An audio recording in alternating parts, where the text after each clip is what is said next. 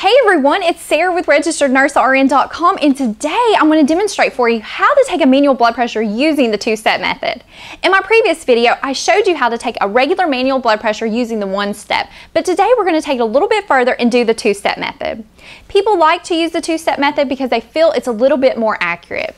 Here I have our patient, which is my husband, who has been so nice to let me take his blood pressure.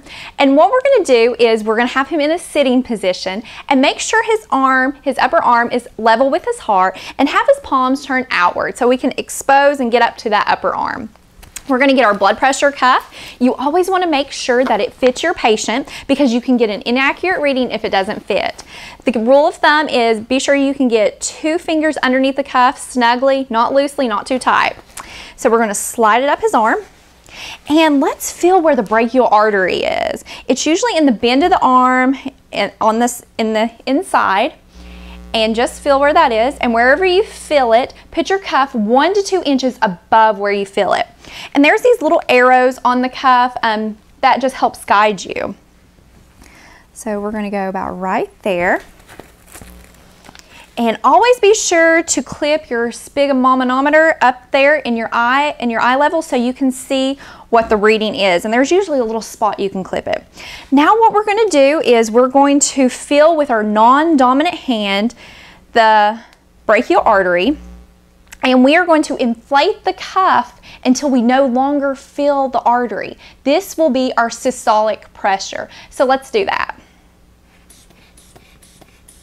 Okay, we're pumping it up and I'm feeling on the artery, and I no longer feel it at about the 102 mark.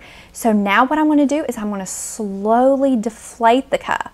And when I start to not feel it again, this will be our diastolic.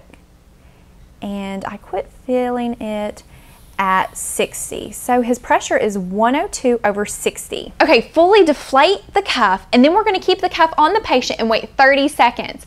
Then we're going to repeat this procedure, but we're going to do it with our stethoscope instead of feeling for the brachial artery, and we'll compare the two. So let's wait 30 seconds. Okay, so we've waited 30 seconds. Now we're going to take the blood pressure using our stethoscope. So make sure that you've turned your valve to close so you can blow up the blood pressure cuff. And we're going to take our stethoscope, diaphragm or bell, whichever one you choose, and put it over where the brachial artery is. And we are going to blow the cuff up 30 millimeters of mercury more than what his systolic was with the last reading. So his last reading was 102 systolic, so we're going to blow it up to 132. Okay, we're at 132. Now we're going to slowly release the air about 2 to 3 millimeters of mercury until we hear our first noise, and I'll let you know. Okay, I heard it at 100. That's our systolic.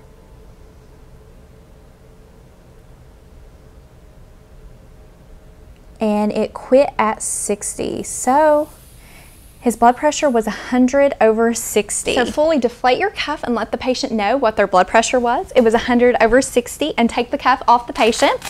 And as you can see, the two-step method is a very reliable method because we got the same estimates. His first one was 102/60, and his next one was 100/60.